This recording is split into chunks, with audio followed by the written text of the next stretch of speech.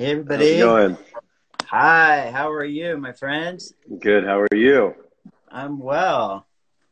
Happy Monday. Happy Monday to you too. Excited Trying to to have get you on here. And excited to be on. Thank you for having me.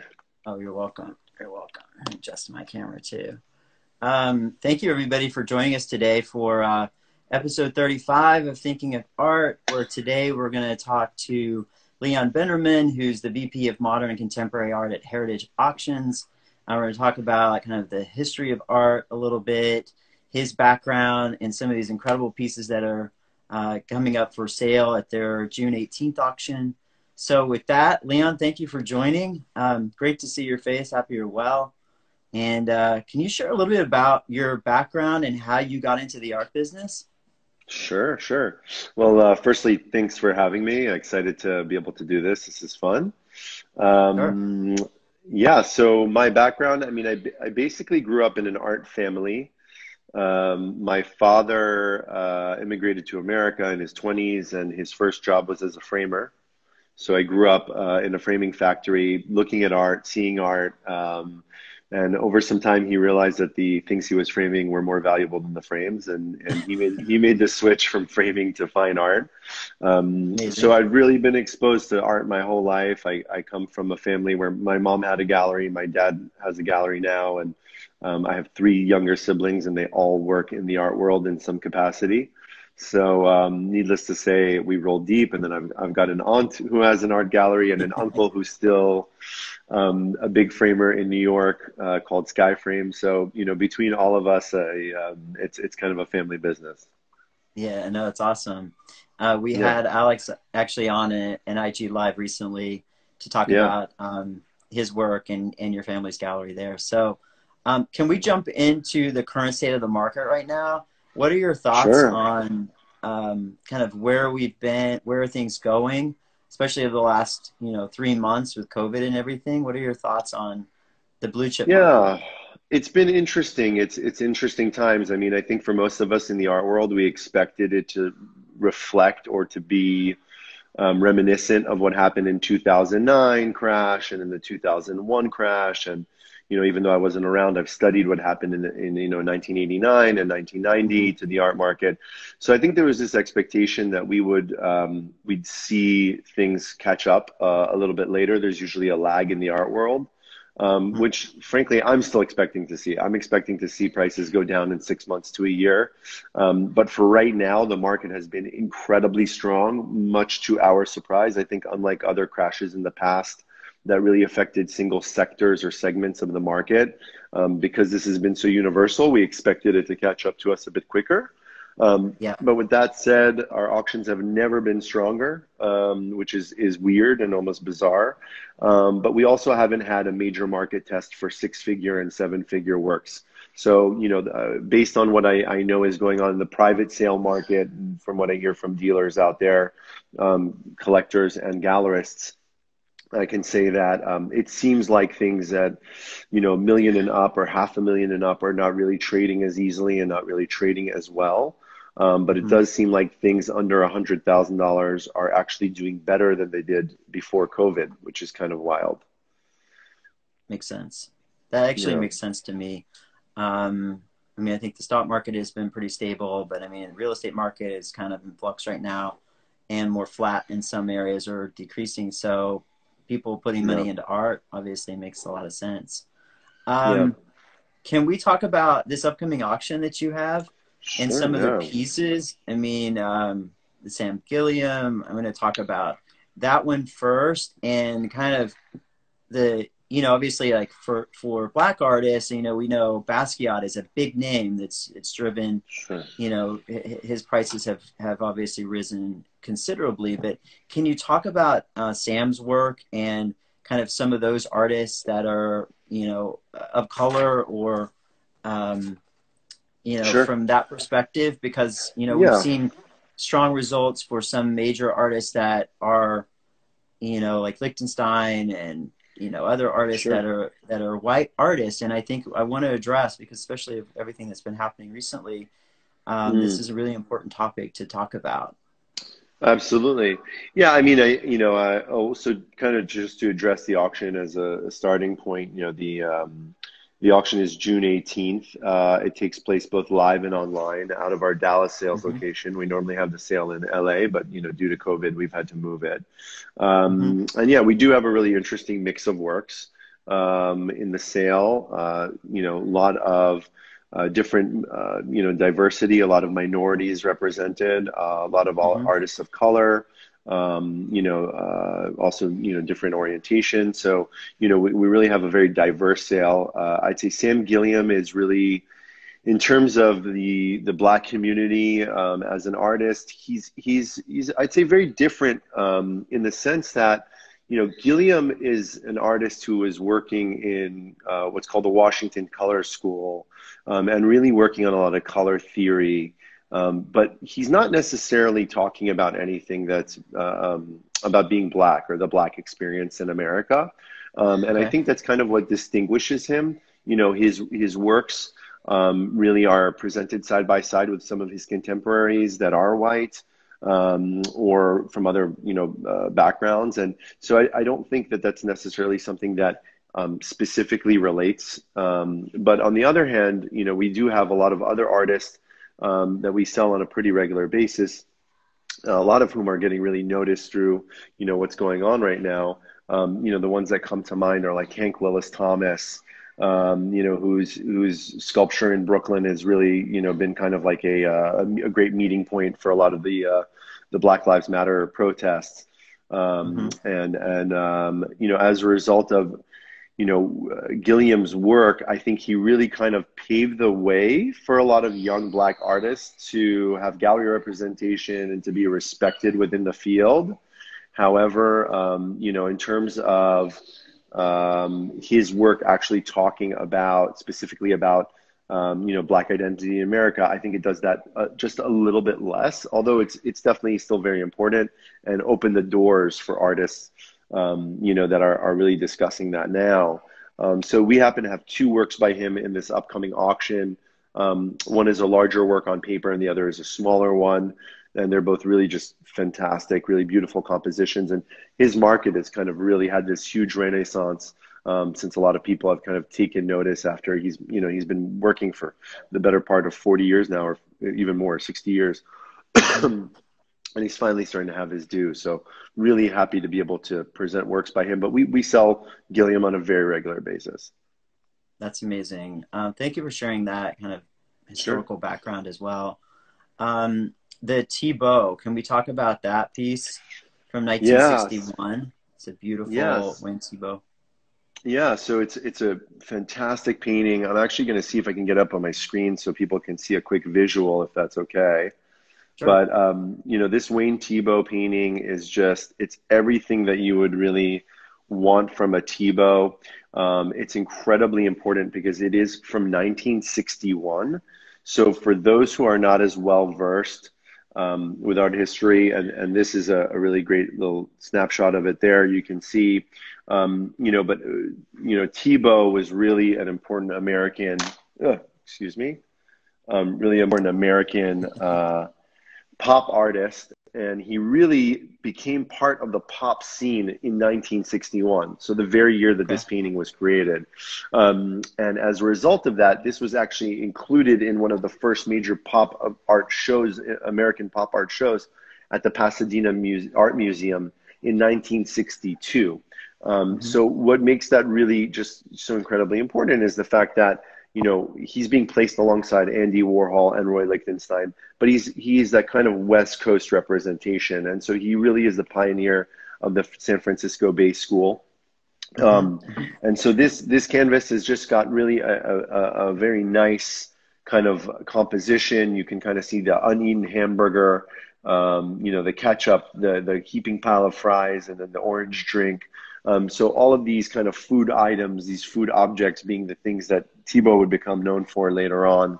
And so, Sorry, I'm gonna these sneeze. are yeah, and so these are all kind of present in the work. And what I also love about this work is the provenance. It's only changed. It's basically been in the same private collection for the last 60 years. So it really hasn't changed hands many times. It was basically went from the artist to the gallery and then sold to this private collection and has been passed on by descent. So it's kind of really got almost everything that you want. And, you know, it's really, frankly, quite conservative at 1.2 to 1.8 million. And the bid is currently at 600,000. So it's really a fantastic, fantastic composition, I'd say. Okay. Love his work. Can we jump Yeah. on to the Keith Haring from Sure. 1983? Yeah, absolutely. So love this work. Keith Haring, as you know, many people know, kind of like the bastion of American pop art, just an incredibly well-known, incredibly important artist. And he really is almost a patron saint of graffiti art or street art. Yes. Many people think of a lot of different things when it comes to Haring, but I think really the kind of usual number one thing is his subway drawing series. So getting out into the public and using the public sphere, using the public space as his canvas. And so this is a really interesting work because it's made on plexiglass. So it's a different medium, which I always like. I always enjoy when artists are using different mediums. So this is a work on red plexiglass, and you can kind of see that there's kind of almost no front or back to the image because his imagery is so kind of universal, and it's also kind of so identifiable. It works backwards, it works forwards. You can flip it, you can see it on either side, and it just has everything you would want. It's got the radiant baby, it's got the television screens, it's got some of the cosmic rays and the UFOs. Dog. Yeah. The barking dog. I mean, so there's really, almost everything that you could possibly want in a Haring composition is going to be, is right here. And it also has a very interesting provenance. It was originally acquisitioned, I'd say, by friend and dealers of Haring, and he basically commissioned this and two other works. So we're really happy to be able to sell one of these three. And that was Lucio Emilio, the dealer. And then basically it passed from Emilio through Martos Gallery to a private collection. Martos Gallery being, the preeminent Keith Haring gallery basically over the last, 40 or 50 years. And then made its way to us here at auction. So we're just really excited to be able to offer this work. And I think the timing is also really important. I think aside from what's going on with Black Lives Matter, I really do identify and associate Haring with a lot of ideas of public protest, a lot of ideas of getting messages out to the public, and art being a universal concept, but also being timed with Pride Month, so that kind of works out as well. So always nice to be able to offer a really fantastic Haring composition. What's the estimate on this one? This is 500,000 to 700,000. I believe the last kind of comp sold for about 1.2 million. So we have some really high hopes for this one. Okay, might be some bidding wars there. Hopefully. Okay, the Frankenthaler from 1991, the Leprechaun piece. Yeah, so this is a really beautiful composition, and Frankenthaler is just, Frankenthaler is timeless and classic. But what makes this composition very interesting is really the fact that she made this work much later in her career. Can you show a picture? Can you show absolutely. Yeah, absolutely, absolutely. So I'm just bringing it up on my screen here. So as you can see, this is the composition. It's just a really beautiful composition.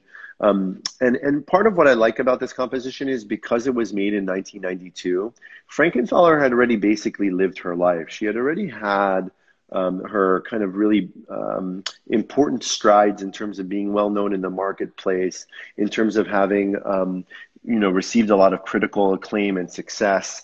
And as a result of that, she's already kind of come into her own. And even more importantly is she's gone through the 60s where she got acclaim, and then the 70s and 80s. And now in the 90s, she's already looking at a new generation of artists who are incorporating her ideas and her work. And so she's already seeing it come full circle. And so for a canvas like this, for Leprechaun, you can kind of see that almost that maturity.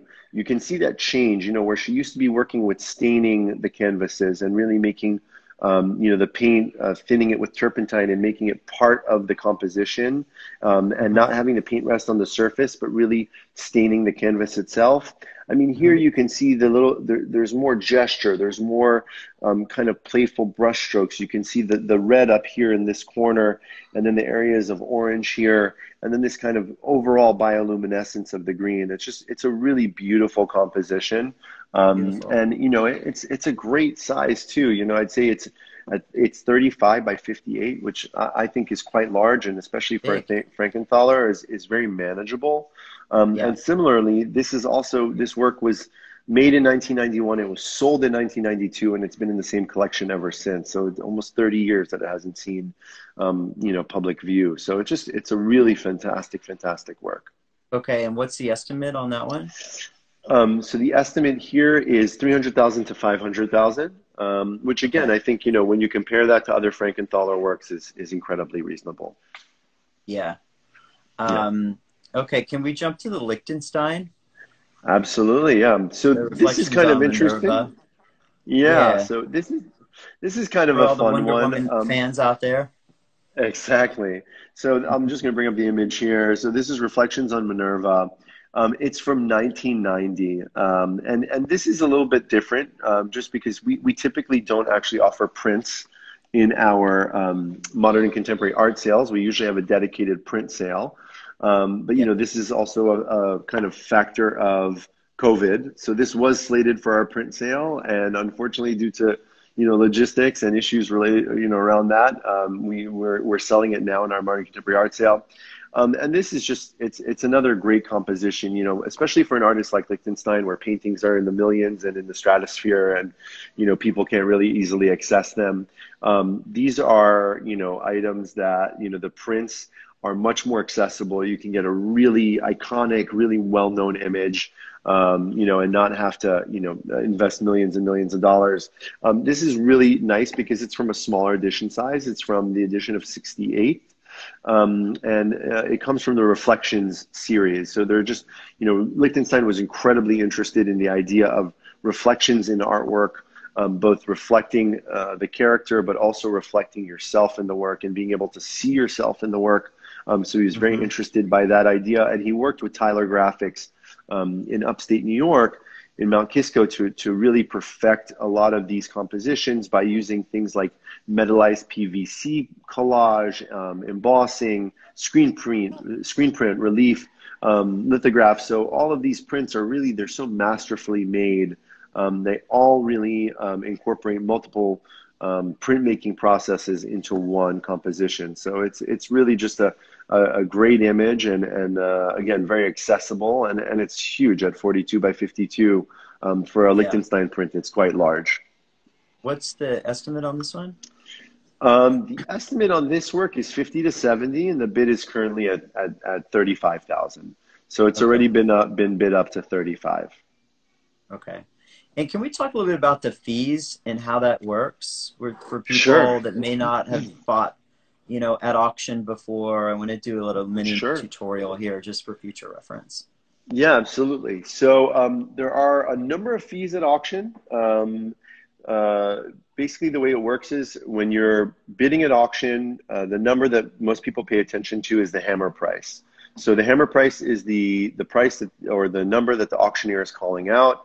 And then wherever the hammer falls, wherever the gavel lands, there is an additional what's called a buyer's premium. So that is basically an added fee that is added on that the buyer is responsible for. It typically has nothing to do with the seller at all, but it's really just attributed to the buyer. And that fee can range. So it can range depending on the category, and it can also range depending on the value of the object. So, for example, at Heritage and most other major auction houses, up to $500,000, the seller's commission, excuse me, the buyer's premium is going to be 25%. Then aside from that, you'll have the fees that you would have with any other object that you buy anywhere else in the world. So you might have sales tax if it's applicable, depending on what state you're in and also what state the work is being sold in. And then the other thing that you may or may not have is a shipping cost, a crating cost, a insurance cost for transit, those kinds of things. So again, it's something you'd incur with any other purchase. So really the only big thing to keep in mind is the buyer's premium. By adding 25%, that's obviously a material difference in terms of the value of the work. So just as an example, if the hammer is 100,000, you're paying 125,000, and then plus any taxes or shipping And or any other, shipping you and know. insurance. Yeah. Yep. Okay. I just wanted to go over that. Yeah, And of course. then for people to buy online, like have you seen like a spike in people registering online through Sure. before Yeah, before and during COVID? I'm sure you have, but absolutely. Well, it's interesting because we were very well suited and we're well placed for COVID, because we were the hmm first auction house to do auctions online. A lot of the auction bidding technology that you see out there in the world, we actually invented. All of our auction bidding software is proprietary. So we own basically everything that we use for our bidding systems as opposed to others that license them. Um, hmm I so see. for us, we already had something like 96 or 97% of our bids coming in through an online channel. We still do phone bids and we still have people come in the room, but 96 to 97% of our bids were coming in online. And in the time of COVID, that went from 97 to 99. So Yeah. basically, it's gone up 2%. But yeah, we also, and one of the other things that we do that's really very helpful is we also list all of our auctions with third-party platforms. So that includes art websites like Artsy, ArtNet, Live Auctioneers. So, we make sure that kind of anyone who could want to know about an artwork out there knows about the artwork, and knows where to find it and when to bid on it and how to bid on it. But I will say that we have seen a huge spike in traffic. We've also seen a huge spike in page views, number of registered bidders, number of bids being placed. And we think that all of that really has to do with the fact that people are at home bored and they have nothing else to Yeah. do. So they're bidding. Yeah. Makes sense. Yeah. Have you also seen a spike in consignments for future sales? Unfortunately, no. I mean, with the prices being as strong as they are and the bidding being as strong as it's been, it's actually been very frustrating that we haven't found many consigners. Although I will say in the last month now, things have really ticked up. The traffic has gotten back to kind of where it was pre-COVID. But, hmm for almost a 2-month period of time, we really weren't getting many consignment requests in. And it was just such a shame because, the things that would have came in 2 months ago are being sold today. And right now the prices are just, really very strong in the marketplace. But with that said, we're definitely seeing a lot of consignments come in now. Are there sectors in the blue chip market that you feel like there's some opportunities for collectors out there? Um, I think, frankly, right now, I do think that the opportunities are going to be coming soon. I don't think that they're happening today just yet. hmm We feel like in 6 months to a year, those opportunities will be there. Okay. Yeah. More in like the million dollar and higher prices or pieces? Well, the problem with the $1 million and higher prices is always going to be getting the sellers to let go of the work. So a lot of times, hmm especially affluent art collectors, they're very wealthy. They don't necessarily need to sell. Yeah. So on the rare occasion that you find someone who needs to sell, then they'll be letting go of a work for less than they might have to. But for the most part, you'll find that on the $1 million and up works, people are only are usually really holding on for hmm for their collections for as long as needed, until prices kind of recover. So I think we will see some opportunities out there, but really I think the bigger opportunities are going to be in the sub-$1 million range, and that I think those works are going to start to come up more and more in about 6 months. Can we talk a little bit about male and female artists in general? Sure. Just, like how the pricing is different between male and female artists. I think that topic is also Yeah. something that somebody Yeah. wrote to me and wanted me to ask you about. So, Of course. Well, unfortunately, I will say that,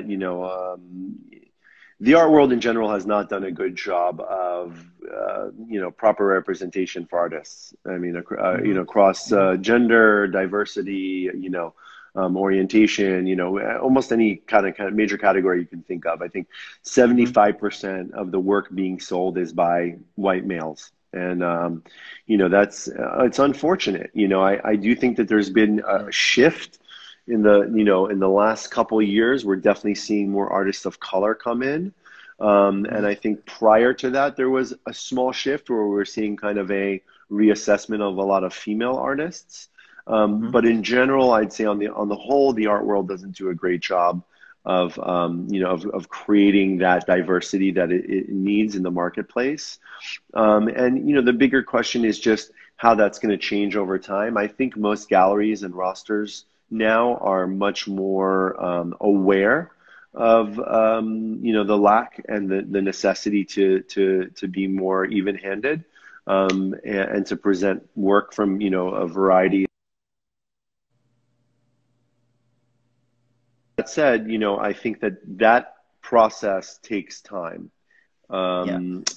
That entire process takes time. So, between galleries starting to show more diverse artists and artworks, till those get bought up by museums and institutions, till those start to get bought up by collectors, you're looking Hmm. at a time span that can sometimes take decades, if not, definitely years. Yeah, yeah, yeah. But I definitely agree with you. The awareness is there more Yeah. than ever, which is great. Oh, Um, definitely more awareness now than 5 years ago. There's no doubt. yeah, Yeah. for sure. What about the Louise Nevelson? The Louise Nevelson's just really fantastic. I mean, the kind of big draw on this work is that it comes from the Snyderman collection, which is just a really fantastic collection that we're.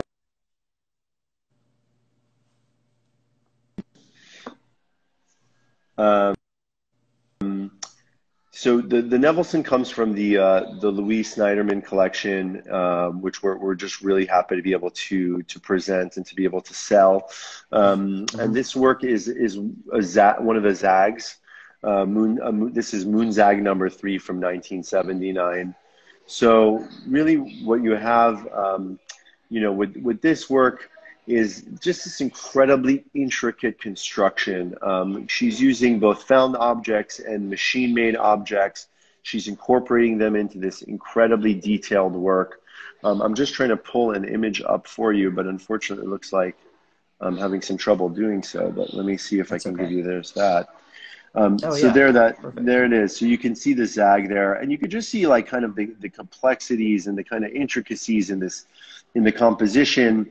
Each Yeah. one of those little areas being really almost like a small window into another world. Her works are obviously always kind of thinking about talking and discussing. Architectural ideas, but also, by painting all of her works black, that kind of removal of color, and she's known for most of her compositions being entirely black. She's really Hmm. forcing you to kind of look at the object and be present with the object as opposed to, looking at, the kind of color palette. I mean, she did make several works in white, but, really she's most known for these works that are completely devoid of color. And this Moonzag is from 1979, and just knowing about the collection and knowing about the family, they really collected the best of the best out there. They had the means, and they had the kind of patronage to be able to buy works directly from galleries at the time. And so, similarly to some of the other works we've looked at, I believe this work was acquired in 1980 and has not left the family since. So Collection. it's really just Okay. it's just really another great thing to be able to offer something that is just so fresh to the marketplace. So that's What's the really. estimate on that one? Um, I am going to tell you the estimate is 80 to 120,000. Yeah, Okay. yeah. So that's just another really great composition that we have available. What do you think about the future of art fairs? I mean, we're at 30 minutes right now. I want to spend a little bit more time Yeah, with you, but sure, what are your sure. thoughts on, the art fairs? And, obviously I've seen you at many art fairs for many years and Sure. out and about, and life is different now. So what are you hearing Yeah, I think the from art other fairs. peers? Yeah, well, Art Basel just got announced.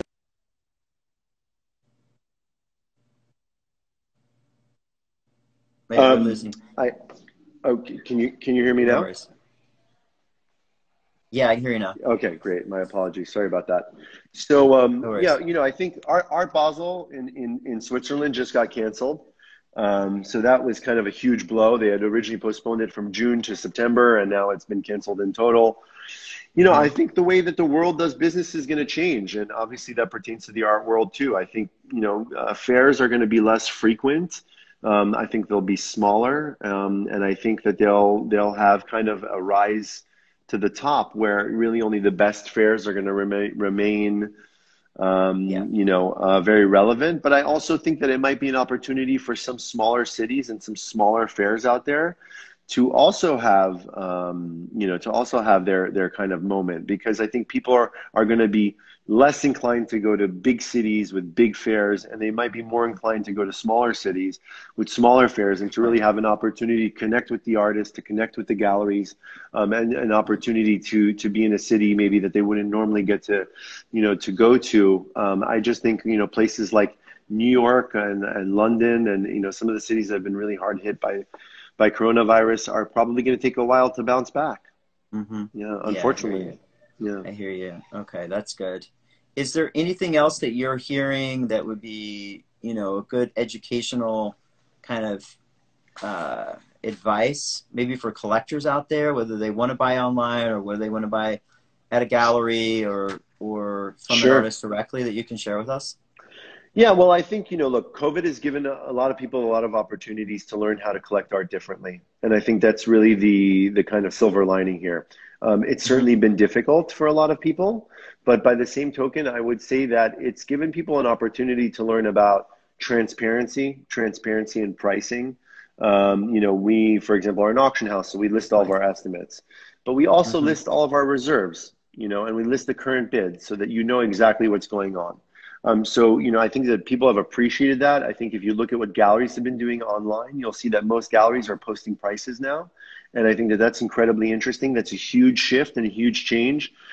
5 years ago or even 1 year ago, galleries would tell you, Yeah. no, no, I can't post prices online. And now they're Hmm. doing that.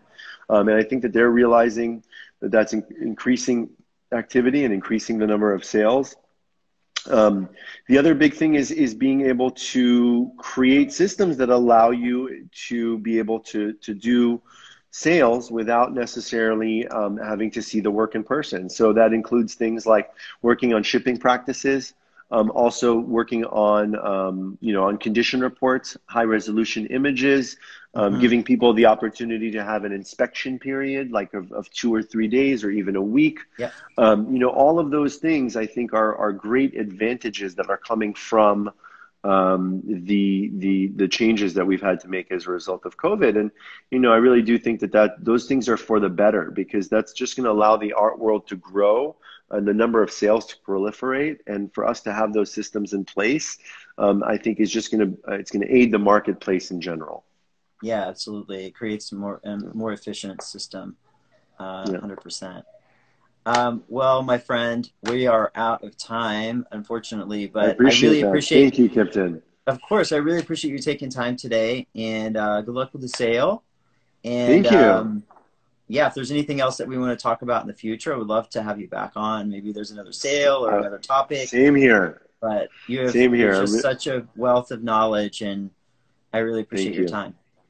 Thank you. And I've enjoyed doing it so much. A lot of fun. Thank you for having me.